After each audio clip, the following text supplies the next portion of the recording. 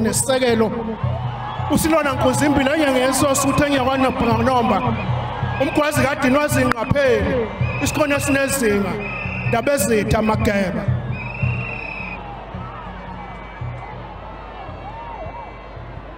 wena washilo wena mqala jubali yabaleke bombe Mthombeni mphathi wohlelo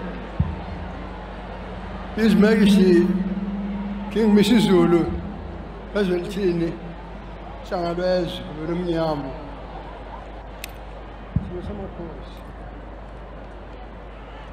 Your Excellency Ms. Matamela Cyril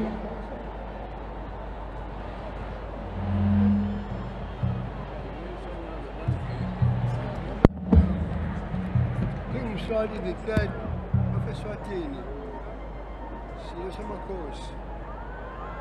Their Majesties, various kings from outside the Republic and the kings that are recognized in the Republic and queens of various nations who have joined us to witness this great moment.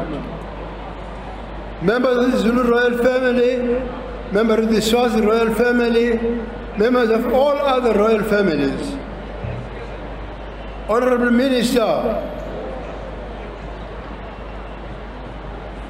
of Cooperation and Traditional Affairs, Dr. Nkosazana Dlamini-Zuma, the Honorable Ms. Nomusa Dube-Ncube, our Premier of the province of KwaZulu-Natal, the Most Reverend His Grace Dr. Thabo Makgoba, the Archbishop of Cape Town and the Metropolitan of the Church of the Province of South Africa,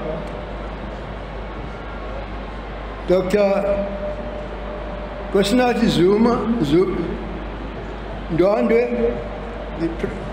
the Bishop of this diocese, and Bishop Vigindugu Nculwane, the Bishop of the Zulu diocese, all the leaders of churches, bishops and president that are present, our members of the diplomatic corps, and our international guests in particular. I would like to honor our former president, especially my president, Dr. Thabo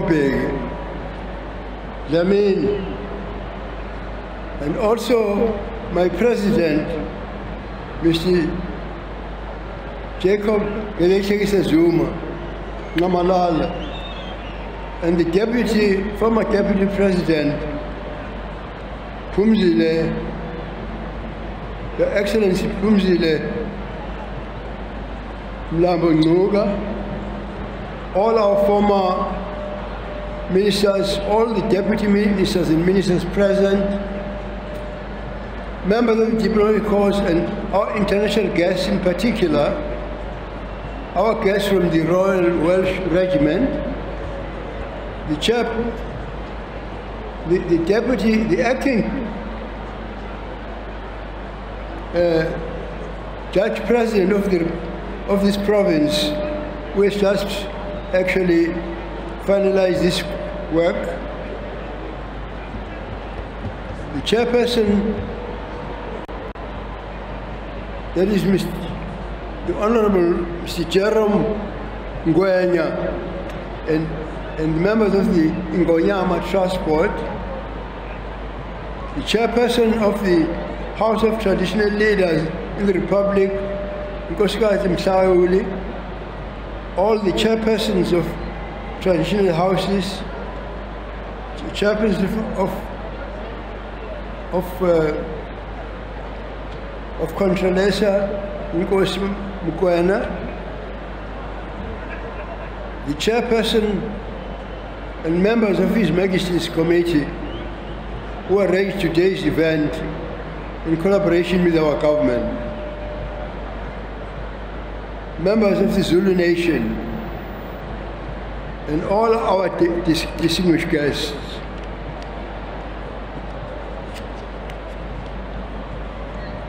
ezweni lonke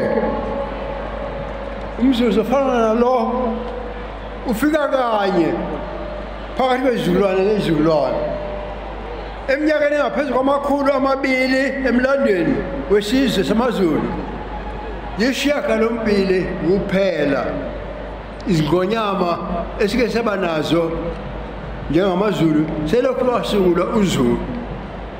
Namhlanje maZulu isilo sethu uma isiZulu bazolithini uhamba enyathelweni zalawo makhosi engikhuluma ngawo naye uzohlala indlela yakhe azakhele yena umlando wakhe.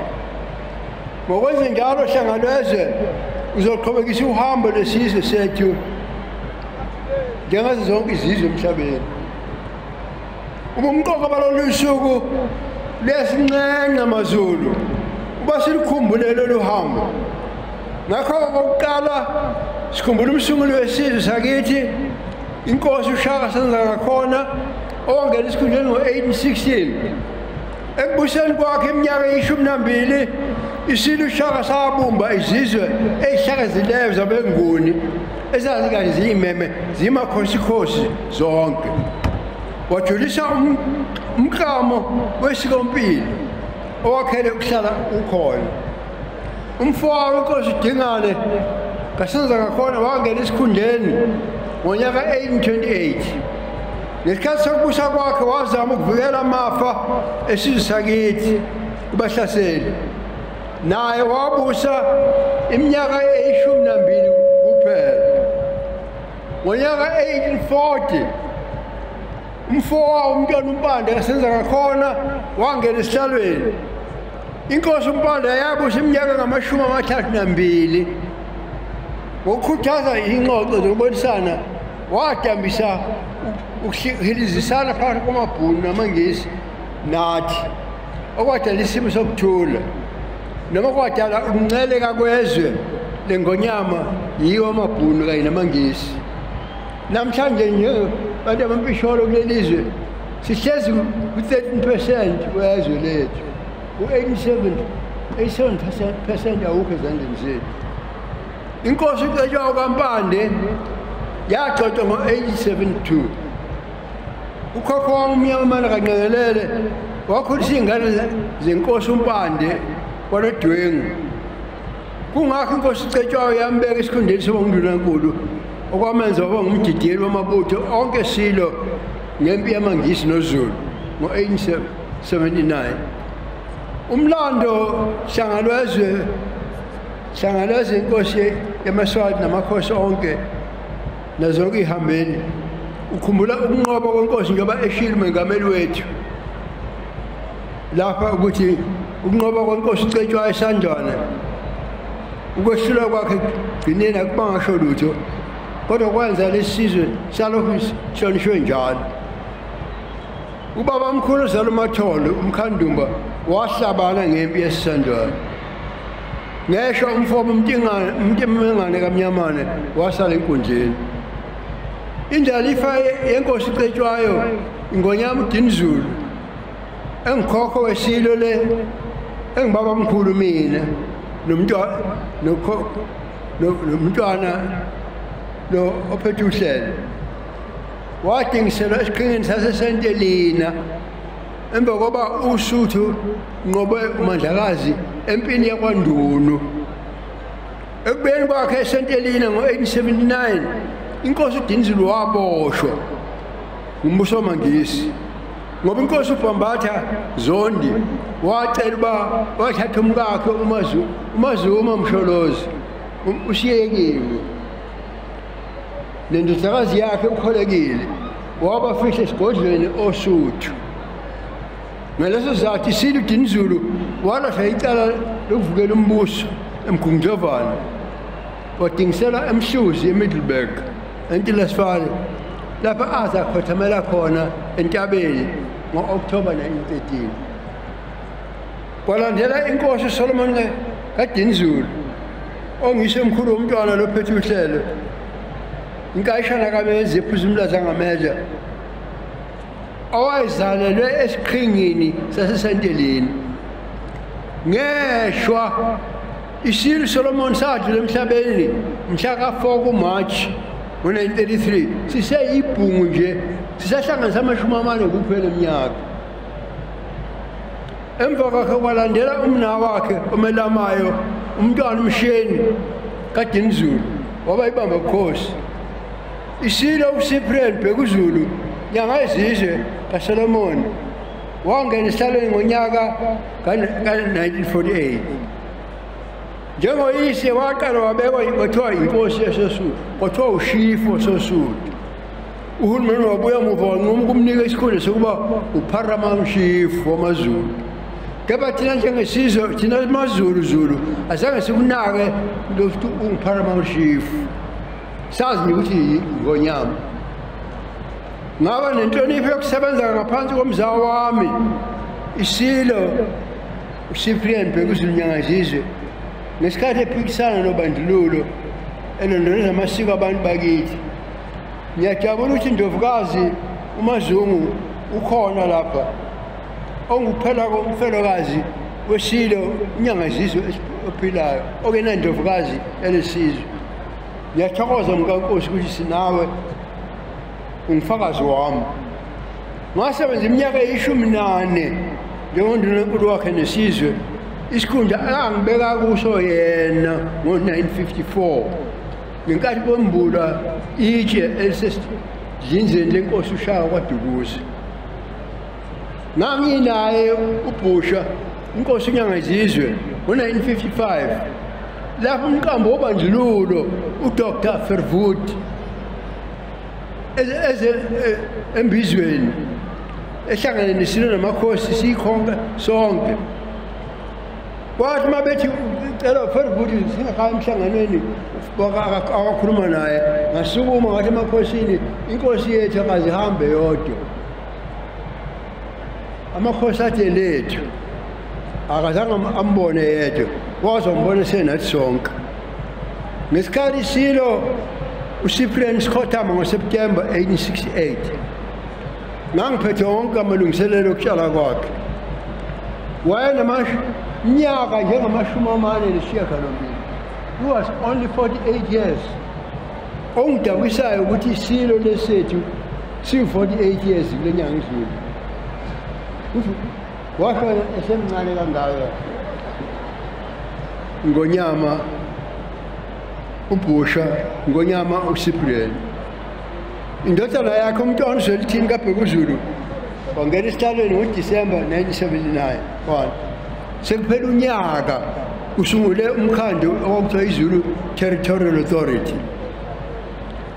iZulu Territorial Authority amabhunu ayefuna ukusephuca izwe ngokuthi avumelene nathi anza athi amaZulu ahlangene namaXhosa nabeSuthu nabeTswana namaVenda bathi izizwe bahlakanipha bathi lo mthetho isimele permission ngakho awuphoqi saba ngokugcina mina empeleni mina ukuze ngiphathe iZulu Territorial Authority kwasho umholi wami inkosi uAlbert Mvumbe Luthuli nomnumzana Oliver Tambo bathi angingene phakathi ngumbula amathumbu ngaphakathi.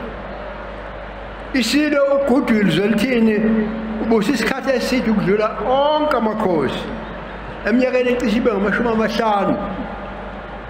Ulelo mzabalazi emelene nohulumeni wobandlululo wabona ukuzalwa neminyaka yokubunjwa kwentando yeningi. Ingonyama yaba ngumkhuseli ngomthetho engawushayayo nxa sekusongwa iZulu Territorial Authority, Zulu government. Waba umkhuseli yedwa kweNgonyama Trust namakhosi ombuso wakwaZulu ukwazi ukulawula umhlaba ngaphansi kwakhe namakhosi. Lokho ngakwenza ngo-April 1994. Ngahlonipheka isilo samakhosi, ngahlonipheka isilo samaSwati, makhosi onke akhona neNdunkulu nabahlonishwa. Ngibambisana nesilo sethu njengondunankulu ngiqhubeka neqhaza enganginikwe lona nguyise. Kuso sonke isikhathi sokubusa kwakhe ngamnxusa uMdlokombane ukuba aqoke undunankulu wakhe lokho angakwenzanga. Bekuthi makuphuzwa amatshwala emathaveni kuthiwe uButhelezi uyayibeka azabekwe uMdlokombane. Lempela akazangibeka ngabe umzala wami ingonyama inyangazizwe. Ngamgqoqa futhi kayibekele eyakhe undunankulu. Akazakwenza lokho.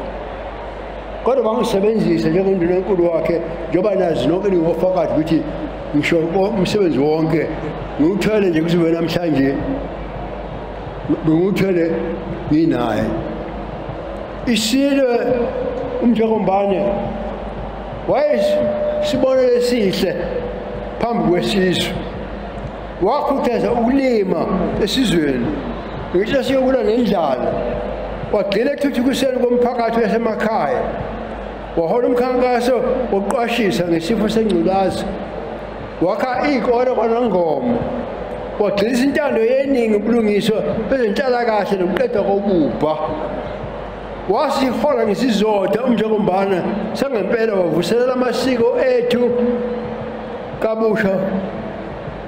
Wavuselela namasiko emkhosi silesikhulu sakwangwane esizwe ingane yakuyeni umntana inkosi uMantshombi Ndlovukazi wasizwa kuye emenye amasiko ayingasekho avuswa ingane yakuyeni Ndlovukazi Mantshombi. Ukukhothama kwesilo ngo-12 March 21 wasinyakazisa ngaphakathi usizi lwethu lwanqabelana. Ngo-29 April sekudlula emhlabeni Ndlovukazi yethu umntana enkosi uMantshombi ishiyiwe Dlamini Zulu. Wayesabamba isikhundla sengonyama. Saduduzwa ukufundwa kwewili yomntana enkosi ngoba yakhomba inkosana nendlalifa yesilo uGoodwill Zwelithini kaBhekuzulu. Ngalowo mzuzu isilo umisizi kaZwelithini waba ingonyama nje ngaleso sikhathi. Mase kusho njalo akakhonjwanga ngoButhelezi, akabekwa ngoButhelezi, akabekwa ngayimi. Ngomhla ka-17 kuMarch 2022 isilo sashicilelwa ngokusemthethweni esikhundleni soba ingonyama yesizwe samaZulu ngumengameli wesizwe saseNingizimu Afrika umhlonishwa ngaphansi komthetho i-Traditional and Khoisan Leadership Act. Lokhu wagcazisa isikhundla sesilo umisiZulu wayevele sesesihlalweni. Ekushoneni ekhothameni kwababamkhulu inkosi uDinizulu makuse isidumbu sesifikile kwaNobamba wasebekwa ngoba lapha edingisele khona wayezele umntwana uNyawana uDavid qala kumkakhe ukaQethuka uyihlaziya. Umkakhe wakwamjalose wayezele ingane yakwabo Solomon eyashonayo yayincenco.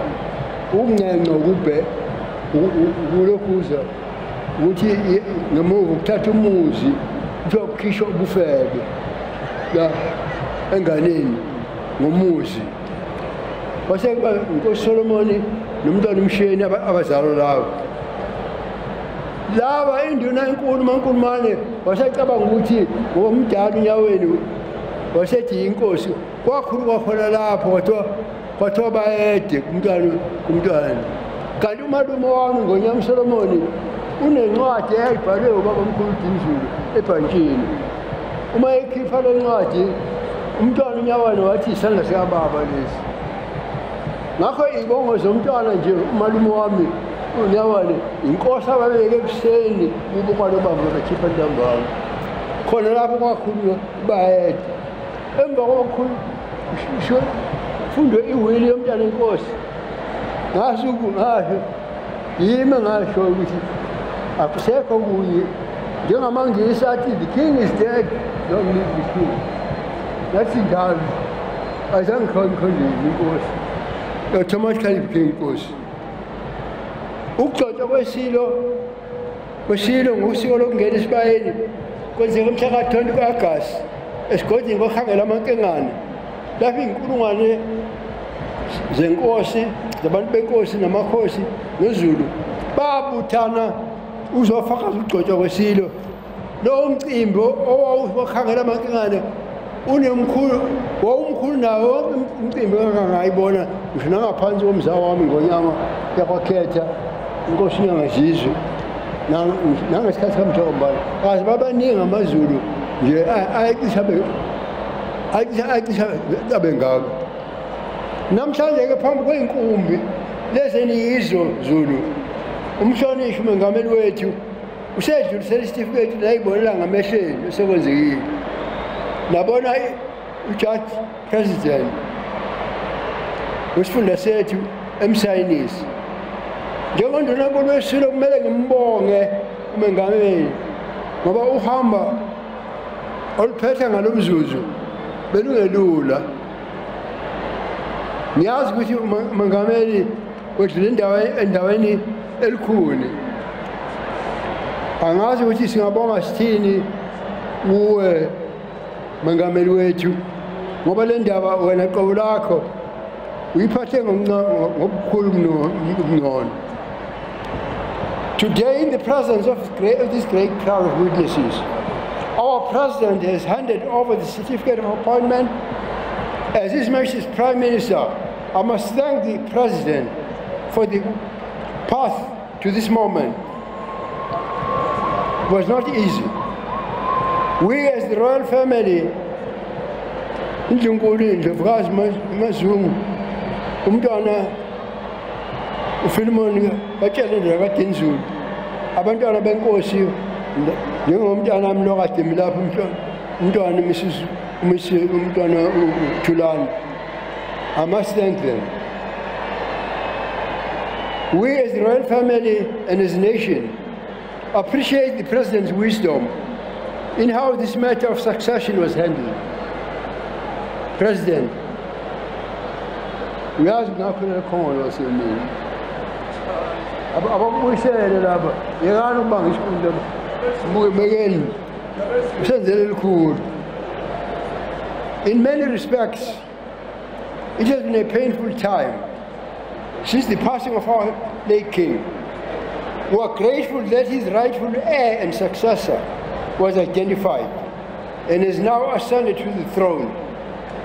This closes the fractures in the royal family and must unite us as one in support of our king. The 9th king of the Zulu nation is in our midst today.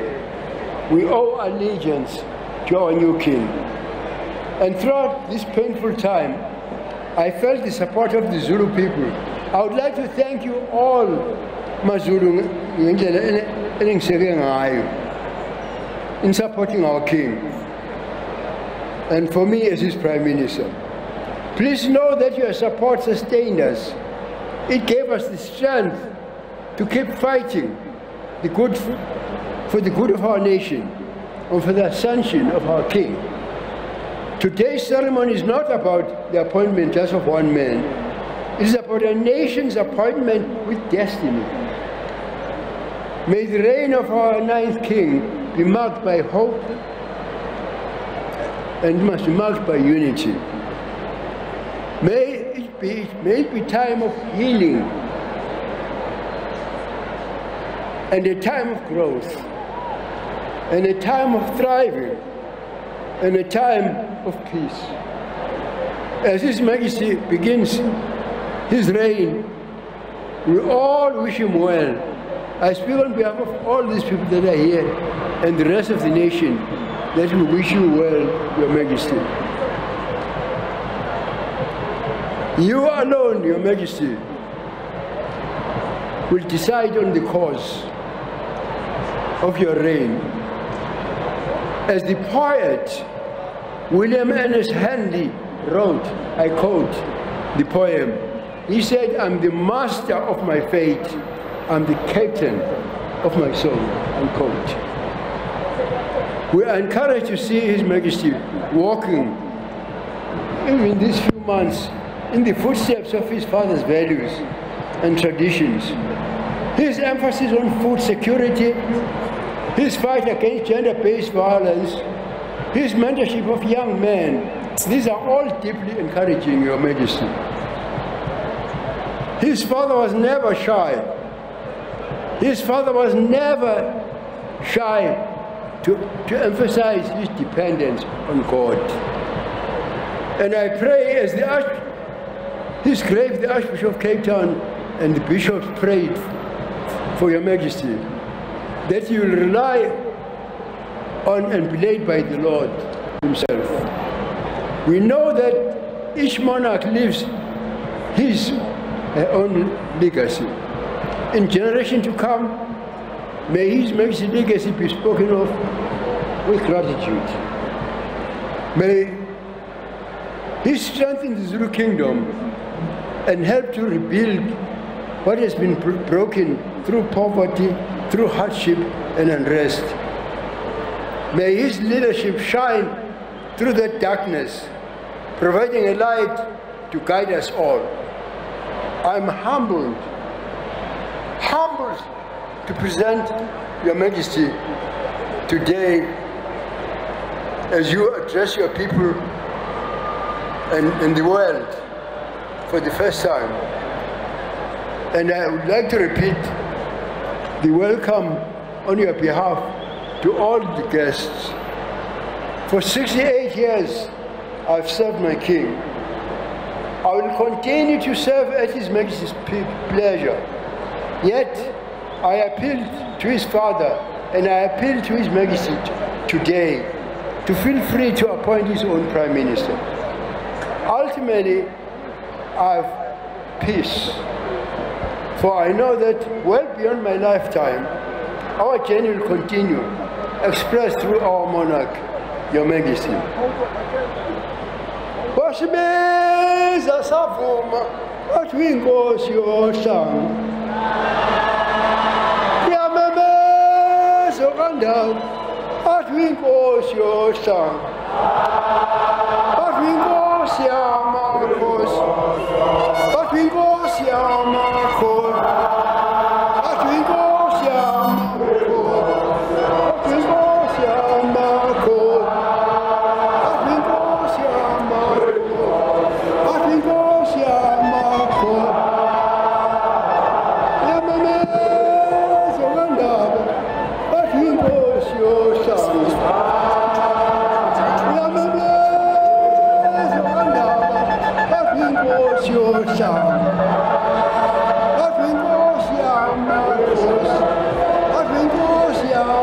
Cool.